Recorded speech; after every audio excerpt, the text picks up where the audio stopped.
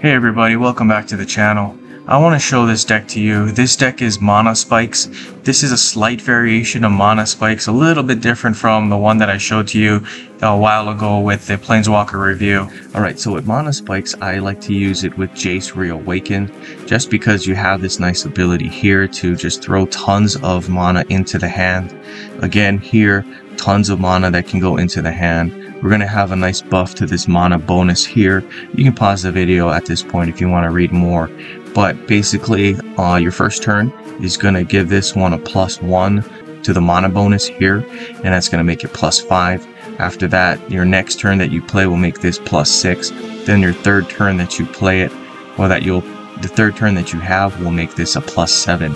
So really what it is it's just a great mechanic where we're able to load the hand with tons of mana, just straight from the mana bonuses, from this telepathic shock, the psychic manipulation as well. And I just recommend that at this point, if you haven't seen the video for this particular Planeswalker, I would just go and click on that little tag that I'm putting in right here. I would say take a look at the Planeswalker review. It's a very comprehensive one, and I think you'll find that it gives a lot of good tips on how to use this one here. Anyway, the deck that I'm showing you right now is different from the previous video just by one card here, and that's this one here, Nicol Bolas, the God Pharaoh. I like this one instead. What I did was I took out Teferi, who slows the sunset, took that one out. That one has some good draw ability, but this one here I decided to put in because this one is a good one defensively, and it gives you a nice option with the 20 mana up here, right? That 20 mana casting cost. If you were to get rid of this one with the first ability that Jace has, you're going to gain a lot more mana, right? So that's 5 extra mana, and that's a lot of times is enough to swing the tide of the battle. Okay, so let's take a look at what we have here. Eater of Virtue, that's the card here that I'd say is one of the most important cards. At the beginning of your turn, your first creature gets +2/+0 and gains all the basic evergreens from creatures in your exile until the beginning of your next turn. And really what I'm trying to do here is have either Atraxa or Disciplined Duelist in the exile, and then have the other as the first card. Because if you take a look, right, you have Death Touch, Vigilance, Flying, and Lifelink. And with the Eater of Virtue, your first creature will have also the double strike. So that's going to help you gain a ton of life, and it's going to also help you to make sure you destroy your opponent's creatures, right? The Vigilance and Flying pretty much allows you to block anything. The Death Touch makes you able to kill everything alongside the double strike, and you'll basically kill everything and not have to worry about taking damage. A couple of other cards I like to include here, Slogurk. This is a nice one because it reinforces itself, makes itself big, and then also you have this ability to convert gems to green or blue. I kind of don't ever use that one. I like to have this one nice and big and strong, and that's basically it. Hulking Metamorph, this is a good one. This one helps you to put some buffs on creatures that you control. Obviously, if you can, make sure you use it with the Kicker 10. That's just going to help you to load up the Disciplined Duelist with tons of power to just destroy your opponent, or Atraxa. Hopefully this will have the double strike by then, and then that will just destroy your opponent.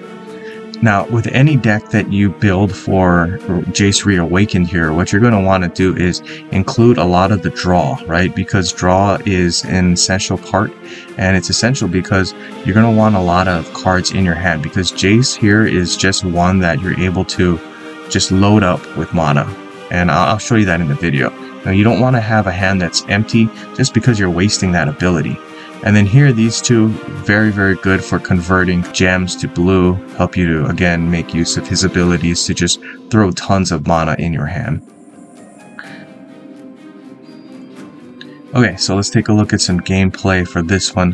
What I'm trying to do is get some conversion going, get the ability to draw cards, and then at that point, the Planeswalker here should just take over and do the rest for you. Just a lot of times what you'll find is that he's really, really good at putting tons of mana into the hand. Most of the times it's free, and that just helps you to get some really good offense going, get some good defense going, and that's going to help you to win games. It's excellent Planeswalker, very, very flexible. I do like this one here. like that. Normally don't like the red because it only gives you 2 because it minuses from the mana bonus. Speaking of the mana bonus, what I should do, I normally do this, I show you guys here what you're looking at for mana bonuses for this one.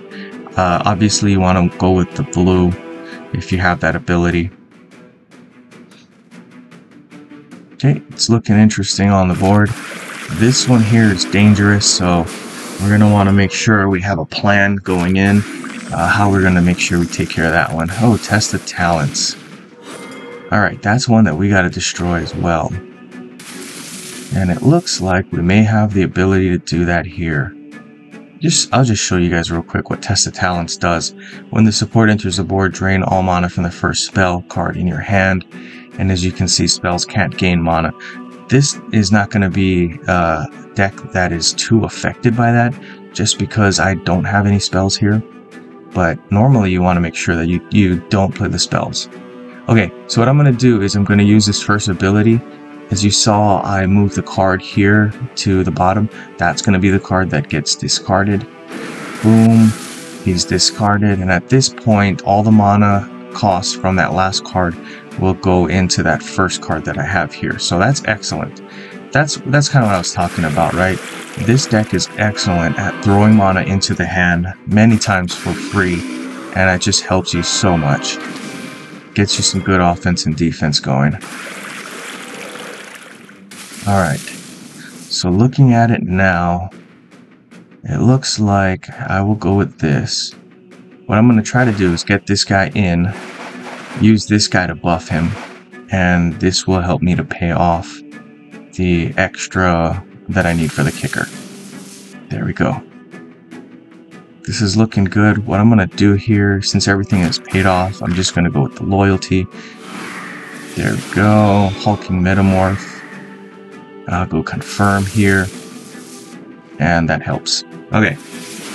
There we go. Now we're going to be able to put some offense together.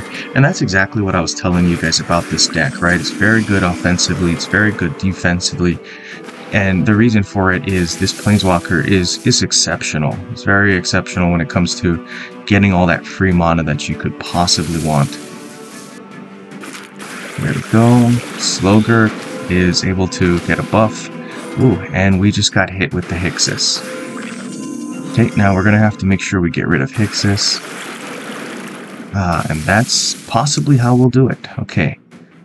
Teferi, Hero of Dominaria, is an awesome one. What I like is this ability here. You get the Heroism emblem and draw 3 cards. Heroism is nice because every time you draw a card with the Heroism on this thing, you're gonna exile an opposing creature or support or whatever. All right.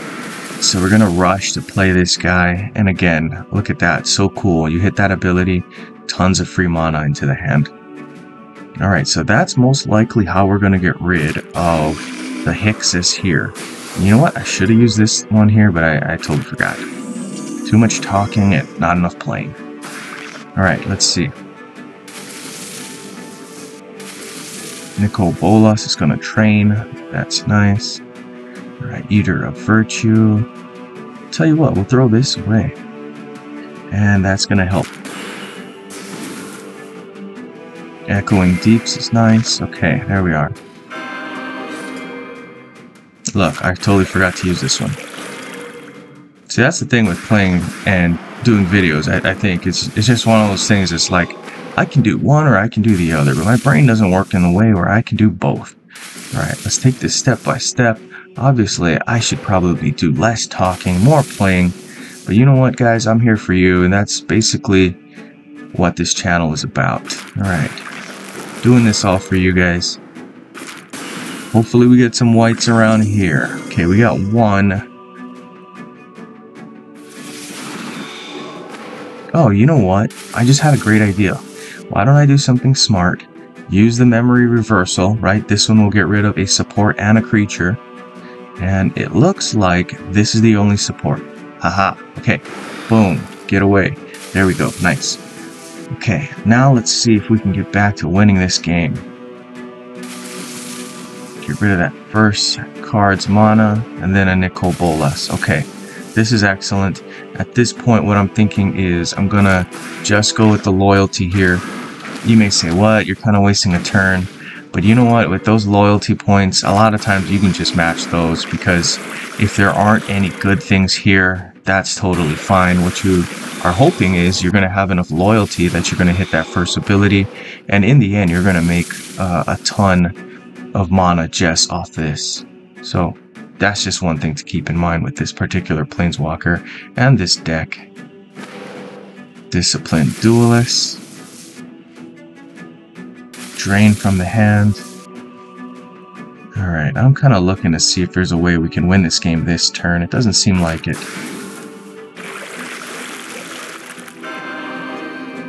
There we go, folks. Anyway, oh, look at that. We're doing a good job. I'll tell you what, like and subscribe, share with all your friends. That helps the channel. And that's it for me. Good gaming, guys.